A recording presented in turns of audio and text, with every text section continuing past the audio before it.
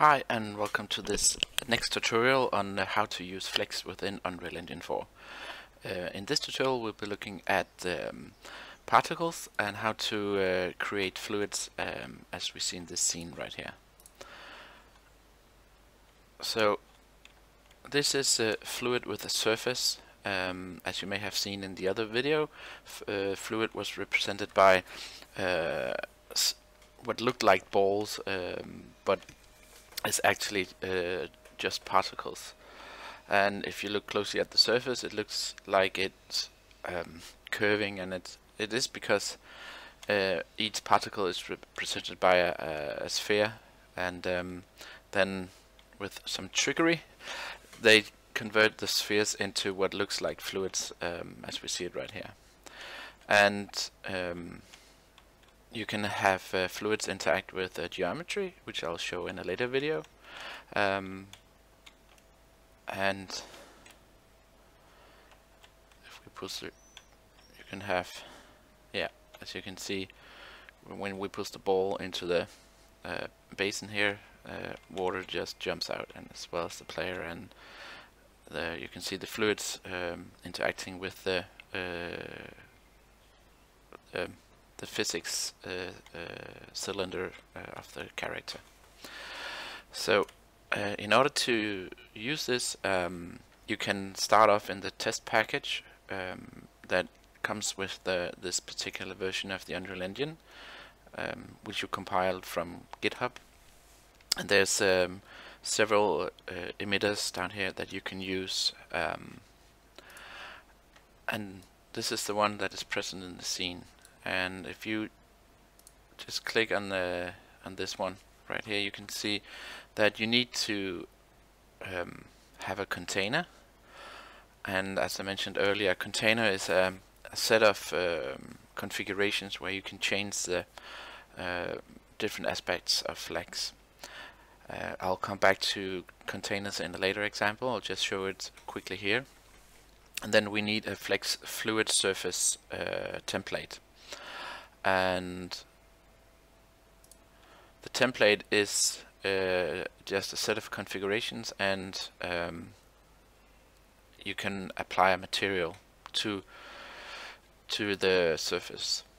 As you can see here, we have this translucent material which is applied to the particles, and then they try to smooth over the particles so that it looks like it's like a smooth surface. And if you go to required,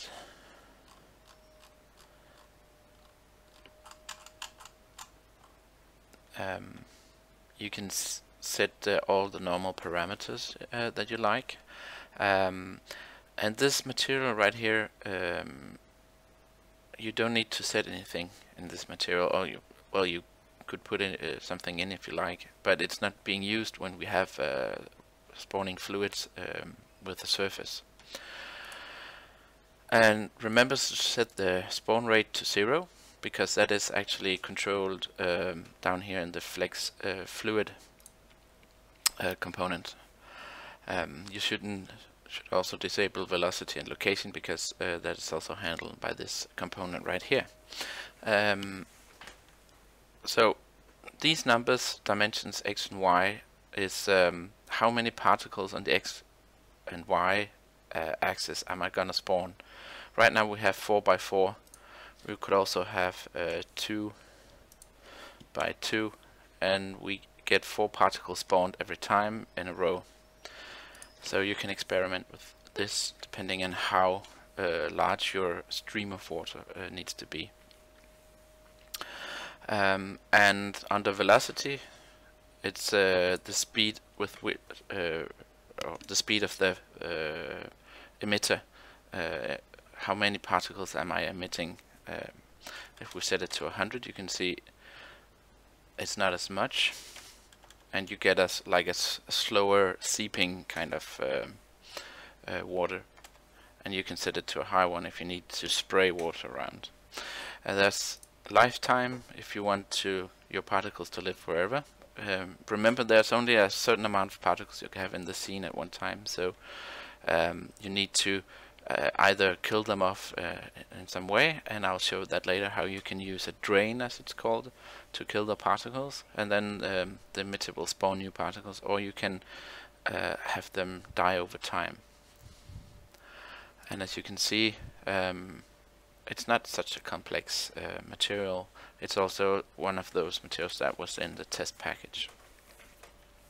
There's another way to use particles, and that is if you want to spawn a large number of particles at once, like this sandcastle right here, which can also be used if you want to fill a, let's say, a swimming pool with fluid. You can just create a static mesh and use that as the form that you want the particles to start in. So if we see this again, this emitter right here, if we try and open it up,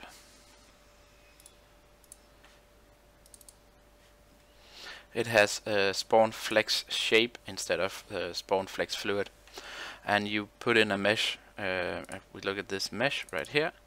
It's just a normal static mesh, and it's set as a flex solid asset. This is quite important. You need to have this set as a flex solid asset, and you don't need a container template. And then when you